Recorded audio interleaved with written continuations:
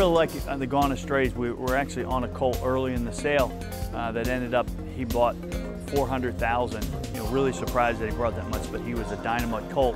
We thought we were going to have to give a lot of money for this filly, and we were pleasantly surprised. She was an RNA in the ring. We went right back to the consignor and we closed the deal about 10 minutes after she exited the ring. But she's a Florida bred. She's eligible for all the staying stakes in Florida, and she'll be an East Coast filly. You look at her heart score, she was an 8.9, which is really, really big for a filly. So she's got a lot going for her. You know, Gone Astray was trained by Shug McGahee.